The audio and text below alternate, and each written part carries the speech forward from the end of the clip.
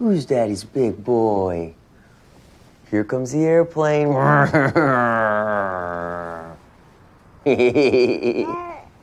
here, little bite. There we go, buddy. It's good. Isn't that so good? Hey, Sammy, open wide. Here comes the airplane. Oh,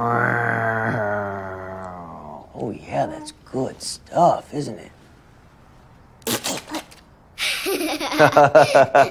You got me, you little stinker. But Daddy was prepared this time. Gertie, yeah. Can you watch the boys? Sure. Thank you.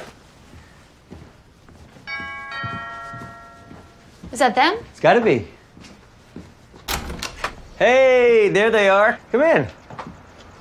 Garth. Hey. Come here, you. Oh, I'm sick. Sorry. Oh. You, still a hugger, huh? You know it. You smell so good. And we're done. What took you guys so long? Yeah, we had to walk. Yeah, car broke down about 10 miles back. I think it's the plugs. Really? Yeah, we're having a super normal day. Okay, well, no worries. We'll fix you up. Daddy, the twins are still hungry. Be right there, baby. Come on, come back and get the kids. You've got more kids? Oh, yeah. Got a couple of pups.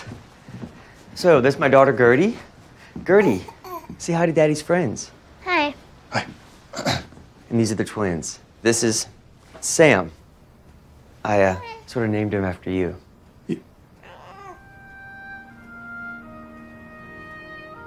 Wow, that's wow. That means this one must be Castiel.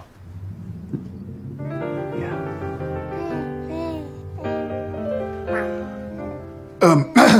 On the phone you said there was something wrong with your cousin? Oh, not mine, Bess's. He's, well, I think you should see for yourself.